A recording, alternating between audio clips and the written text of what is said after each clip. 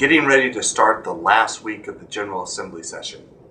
Monday is a holiday for most people, but in Virginia, where George Washington is well known, served as a member of the House of Delegates, served at 2 constitutional conventions before being president, we honor his birthday by continuing the debate and discussion and votes at the General Assembly. Holidays in the legislature are usually more hectic, busier than regular days because of the number of visitors that we get to be able to not only observe floor sessions and committee meetings, but meet with us and talk about their concerns or support for legislation. The last week of the General Assembly session also brings the time where bills which are not agreed upon in total concept by the House and the Senate moved through a process called conferences. The process works that if a bill is amended by the House or a House bill is amended by the Senate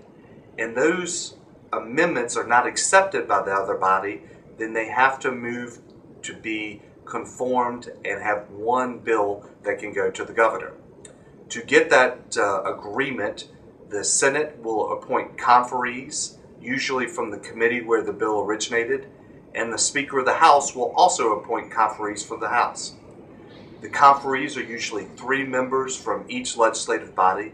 and they meet as a group or individually and try to work out the differences between the amendments in the House and Senate.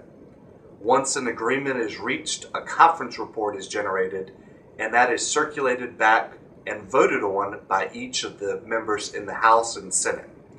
Once that conference is accepted by the House and Senate, it moves on to the governor for his review. Most bills are resolved before going to conference, but typically bills that have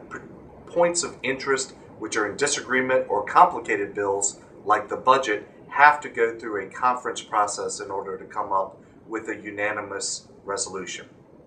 We will be spending the majority of our time doing that this week, and as we work toward the end of the session,